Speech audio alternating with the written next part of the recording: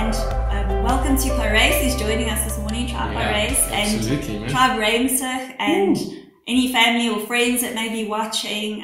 Welcome to the tribe, as it is these days. So, yeah, it's really good to be able to share with you this morning what God's put on our hearts. Yeah. Stu and I are going to be doing a little bit of a tag team. It's good. Looking forward to that tag. Good. But we want to just start off praying for you guys and just praying for this time.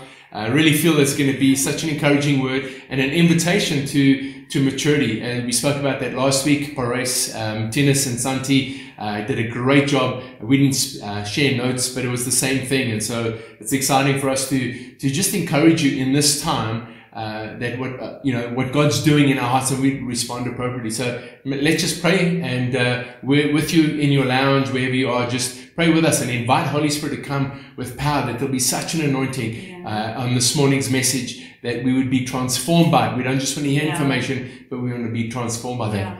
So Father, we just thank you just for your presence this morning. We invite you into this space.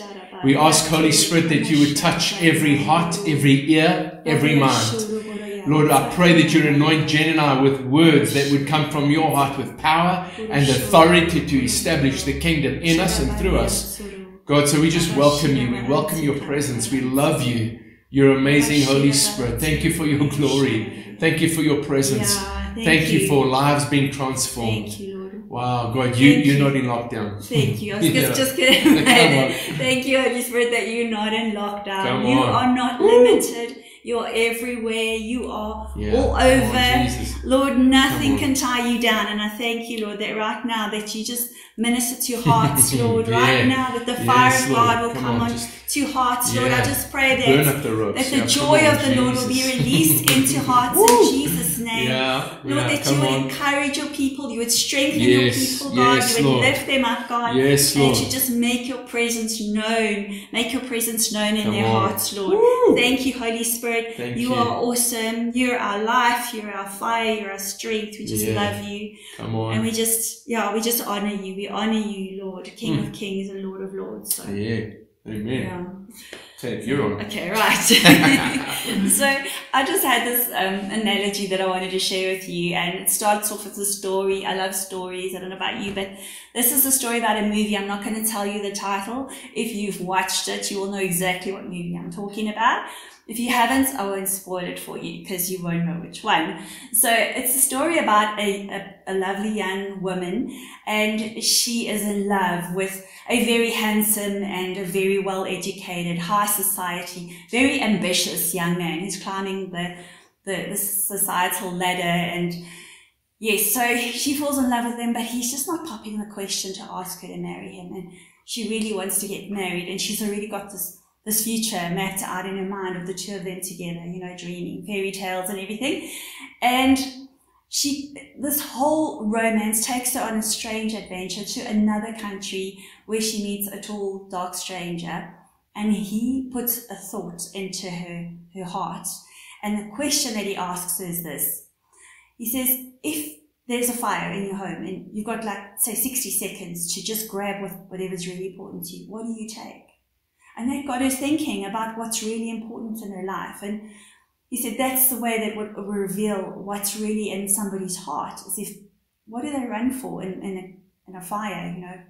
You've got a few seconds to get out of your house. So anyway, so she ends up having her moment when this young man that she loves proposes to her, and everything is now going according to her plan, and they've got this great apartment that they're going to move into together. It's exactly what they wanted. All the high society friends are there, and they're having a cocktail party, and she gets this thought in her mind about just checking for one last time to make sure that she really is the love of this man's life, and it's not other things that are, more important to him. So secretly she goes off and she sets off the fire alarm. And everybody stops and they're like, goodness, what's happening? And they're all rushing out into the streets.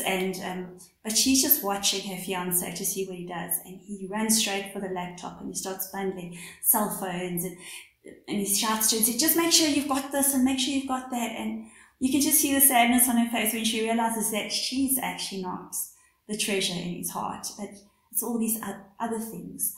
And it's just such a picture to me of the situation that we're actually in right now. And I see this as an analogy for where we're at, and I think that a fire alarm has gone off. And it's left us facing the questions of where our hearts are really at, and what's really important to us, what is surfaced in this time, in this moment of, wow, this is a really, really like a serious moment we're facing in the history of the world. And it's like, what's really important to our hearts? And it reminds me of people that are panning for gold, and all the fine sand sifts through, the nuggets are left behind, and those are the things that really, really matter. And that ties in with that scripture in 1 Corinthians 3. And Paul is speaking to the church at Corinth, and he says to them, no other foundation can be laid other than what's already been laid. And that is Jesus Christ. Jesus Christ is the foundation of every single believer and should be the foundation of every single human being. But we should take care of how we build on that foundation. And you can read about it in 1 Corinthians 3 from 11 onwards. It's in there, you can find it. And the stories, though, he says that you should take care of how you build, because there will come a day when the things that you've built with, whether it's gold, silver, or precious stones, or straw, or hay, or things that can burn up in fire and be destroyed, all our works will be tested by fire. And what remains is that will be what we'll be rewarded for. And I just think that in this time, we've actually had the opportunity for 2020 vision, where we can see clearly the things that are important, the things that really matter in the light of an eternal perspective, how important our faith is, the things that can't be shaken that have been revealed to our hearts. And I think now it's actually to take note cognitively and to be conscious and aware in our hearts of the things that are really valuable, the nuggets of gold that can't be destroyed in a fiery trial, and to take those things and build our lives going forward on the things that really, really matter. So that was my encouragement to you this morning. I really trust that God will speak to your hearts through it, and just for us to be mindful as we move ahead into the new season of what the goal is, and to build our lives with things that don't, perish by fire. So with that, I'm going to tag Stu, and thanks for listening, and please keep commenting. Love to hear from you. Absolutely. Thanks, Jen. I trust that you've been encouraged by that, especially in this season. And I think what Jen is speaking about is that our hearts get revealed. I found this last week shoot by. The previous week seemed to be a blur and a mess of just time, and it wasn't sure if it was Thursday, Friday, or Sunday, Wednesday. It was just like this blur of day. This week has gone by quickly. Maybe we were expecting the lockdown to be lifted, but we're in this process. Irrespective of all of that, God is working. He really is working in our hearts. And as Jen was saying, we're in this like trial fire test run to see what's in our hearts. So here is the key. It takes a lot of humility to be honest with what's in your heart. It takes a lot of humility to say, God, would you speak to me, because I don't want to go into this new season, transition into a new space with the old thinking or with the old things that have kept me clogged in my heart, or maybe values and visions that I wanted, but actually, God, they're really not what you want. And so I want to encourage you to almost let that scenario be your scenario and say, what has been your worry? The reality is, economically, there are worries. Jobs may be under question, salaries may be being cut, lost. Those are realities. But what's in your heart is going to come out. And I want to tell you what God loves. He loves faith, because faith's the only way to please Him. So I want to encourage you with that scripture, because I was going to read 1 Corinthians 3, but I want to read another scripture to you, and it's in Peter chapter 1. And Peter writes, and he says this, just verse 6 of 1 Peter 1. He says, in this you rejoice, though now for a little while, if necessary, you have been grieved by various trials, so that the tested genuineness of your faith, more precious than gold, that perishes though it is tested by fire, may be found to result in praise and glory and honor at the revelation of Jesus Christ Wow. How's that? Friends, God loves you and He allows trials to test us. He's not the author of them, but He works with us in a trial. We surely are in a trial. All kinds of things are happening. And there's fire, pressure. There's things that are happening not in our control. But what it does is it reveals what's in our hearts. So I want to say a couple of things here. Is when you are being refined by the Father who loves you and me, He's wanting to remove the dross. That's why gold, precious silver goes through fire, because it actually melts, and then the impurities, the dross is what they call it, comes to the surface, and then the refiner removes that. And I've heard that like a master refiner, he knows when the gold or the silver is pure.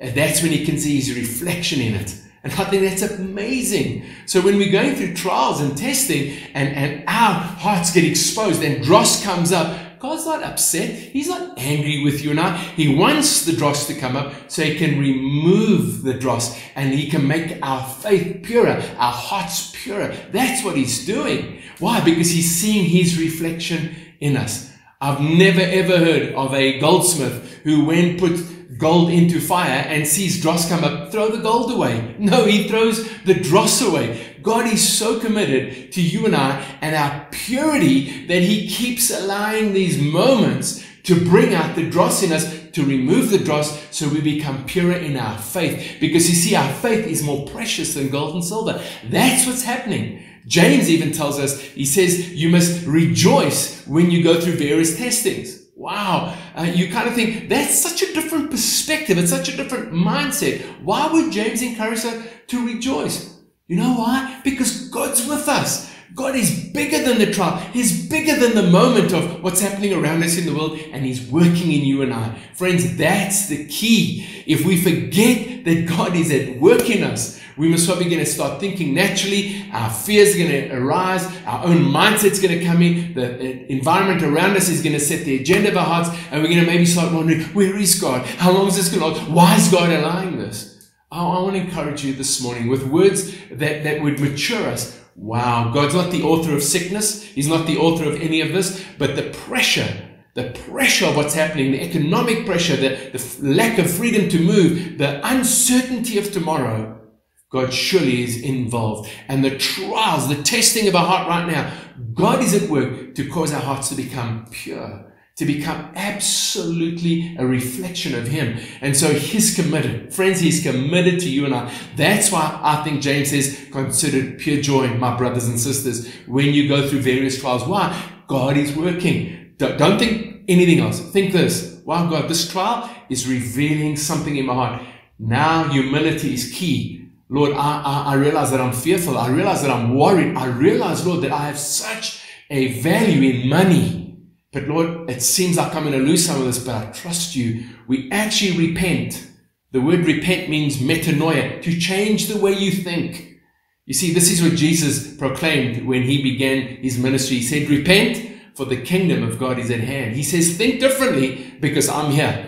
Religion makes you think one way, the world makes you think another way, but I want to encourage you to think differently because my kingdom, my rulership is here. And you know, God's not just wanting you and I to get saved and say, well, great, we got fire insurance. When we die, we're going to heaven. No, He wants us to operate in the kingdom. He wants us to be those who reflect Him to a world that desperately needs Jesus. He wants us to be mature. So I want to go back to what Jen was reading in 1 Corinthians. And it's so important for us to have a look at that scripture because I think God is giving us little moments on our journey of fire and testing that builds character. It helps us to, in humility, to say, Lord, thank you that I can get rid of the dross. I don't want to hide it. I don't want to pretend it's not there. I want to be honest and say, God, I'm fearful. Or God, I realize that I have placed my value in things. Some of us may be coming into the season we're exceptionally busy. I think I said last week. And all of a sudden, all of that busyness is gone. Can't do sport, can't meet, can't do all your stuff. You're at home. Maybe you are doing essential services and you do go to work. But friends, as all of that is settled, like Jen says, when all the fire alarms are going off, what's important? And here's a beautiful invitation from the Father to humble our hearts and to repent, think differently, especially as believers, and say, God, I want you to be first. I want to seek your kingdom. I don't want the busyness of a world that, nothing wrong with doing all those things, but that clouds my heart. And what happens is you become an afterthought. You become an addition instead of you, Lord, being my life. You're the reason I live, and that my faith pleases you, that I get led by you. Jesus said to his disciples in John 4:34, he talking to the woman at the well, they go to get food, they come back, and they're insisting on him eating food, because obviously, they love Jesus and they want Jesus to eat something. And he makes a statement. He says, John 4:34, he says, my food is to do the will of my Father and to complete what he sent me to do. And they're like us, deer caught in headlights. Who brought you food? That's what they thought. Who brought food? Who brought him a meal? And actually he was saying this, guys, eating food naturally sustains your natural body. But if you want to be sustained spiritually, you've got to do the will of the Father. And that's how I love this time, is that maybe we've had a blend, a intertwining of what we want and what God wants. And I want to tell you, God's will is perfect. God's will for you is perfect. His plans for you are perfect. But we need to say, Lord, I want your plans. I want to give up what I want. I want what you want. And then he says something just after that, talking around the harvest field, because then he saw the crowd coming from the town, and he said to his disciples, he says, you'll say maybe 4 months until harvest, but I want to tell you, look, because the harvest fields are white for harvesting, or they're ripe for it. They're white. That means they're ready to be harvested. And then he says, store up for yourselves treasures by harvesting right now. He's talking about souls. And I'm challenged as the church, as tribe Parais, tribe Ramsach. You know what God's heart is and his will is? That everybody gets saved. It doesn't mean everybody's going to receive grace, but his will is that everybody gets saved. And I'm starting to say, God, make that my will, that I want to enter into your will to see people getting saved. That's my Father's business. And as a mature son, I want to be about my Father's will. Jesus showed us what that looked like. I don't want my dad who can do everything, who's got everything, be, a provider of some spoiled brat called Stuart in my ministry and what I want. No, friends, I want to grow up and say, God, what is your will? And I want to enter into that will, because I want to tell you that is going to nourish us spiritually. That's going to strengthen us when we're doing the will of the Father. And so Father's will is that we disciple people, that we ourselves are being discipled, that we're following folks who are following Jesus and encouraging people to follow us as we follow Jesus. I think we're in a season, friends, where people are scared, and unsaved people. You might be watching today and you know God, but your heart, you realize, I don't know if I die, I'm going to go to heaven. Well, this message can apply for you as well. Receive. That's the will of God. Receive his free gift of salvation. You can't earn it. You don't deserve it. You just get it. So I want to ask you to receive it today. What we do with the receiving of that gift, friends, is that we follow Jesus. He wants us to grow up. He wants us to mature, to grow in our faith and in the knowledge of who he is. He does not want us to be spoiled brats in the Father's house. He loves us. We're going to go to heaven. But friends, this is the very thing that Jen was speaking about in 1 Corinthians chapter 3. The invitation is that you and I must be careful how we build. So, in closing, I just want to quickly go through that again.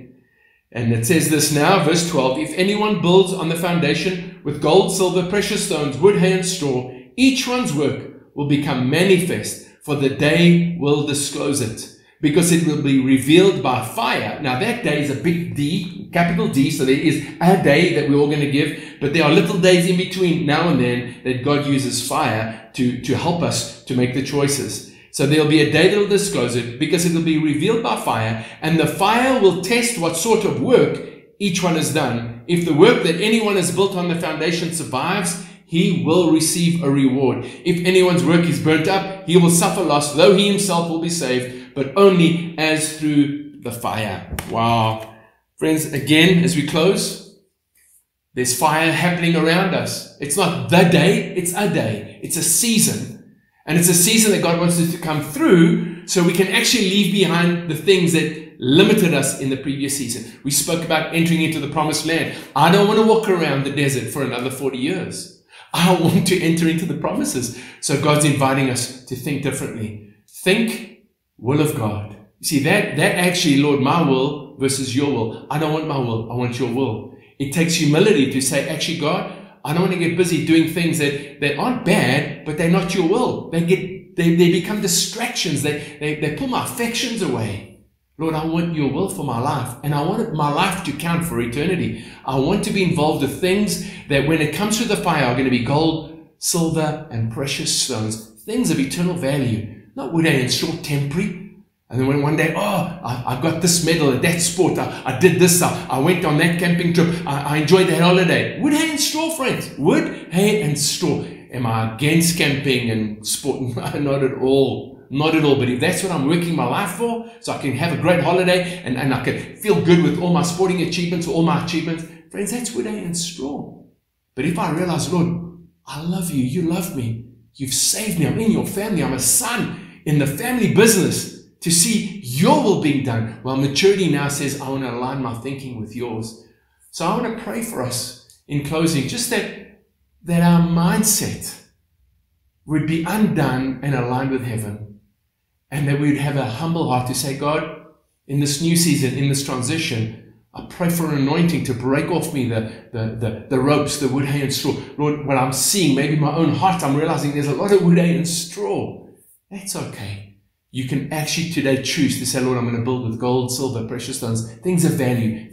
Your will is always gold, silver, and precious stones. Always. I want to do your will first. I want to seek your kingdom first. So I'd like to pray for you as you're sitting there in your lounge, maybe you're even watching in bed. Next week, maybe I'll preach from my bed. No, I'm just joking. But just to pray with you. And would you humble your heart? That's why there's no condemnation. There's no pointing fingers. I realize for myself, I'm saying, God, I don't want to go into the season with the old thinking. This new season requires new thinking. And I want to grow up. I really do. I want to grow up to be everything you want for me. My heart completely surrendered. So Father, right now, Lord, I just thank you for everybody watching, listening. Lord, maybe there has been some pricking of the heart by your Spirit, some sense of, Lord, I've actually got some wood, hay, and straw that I've been building, but I see it's burning, I see it's crumbling, it's crumbling to nothing. Lord, I want to ask you to forgive me. Not because you've ever held anything against me, because you dealt with that on the cross, but I want you to forgive me for living for me and building wrong. You love me, you're so precious, you're so kind to let me go through a little trial, a little testing to show what's in my heart. So God, if there is dross in my heart in this season, would you remove it? Would you come and remove it with your kind hand in the fire? I don't want my heart to get hardened and keep the dross in it. I want it to be tender. I want it to be completely vulnerable in your presence. And ask God that you remove all the dross. So Holy Spirit, right now, would you just come with fire, with purity, with love, with tenderness, with compassion, and just work in all of our hearts, God.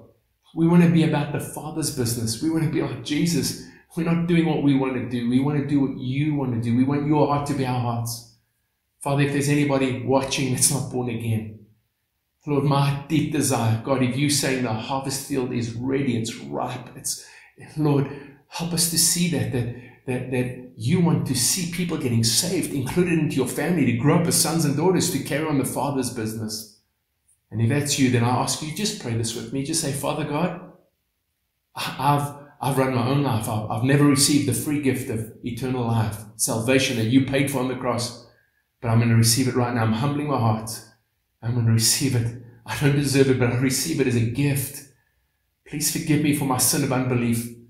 And I thank you, God, that today that you come in. Not a theology. I'm not praying a prayer. I'm inviting a person into my heart. Lord, that you'd come and make me a brand new person. You'd cause me to be born again of the Spirit. And that I'd be a new creation from today onwards, never to be the same. And that today I choose to follow you.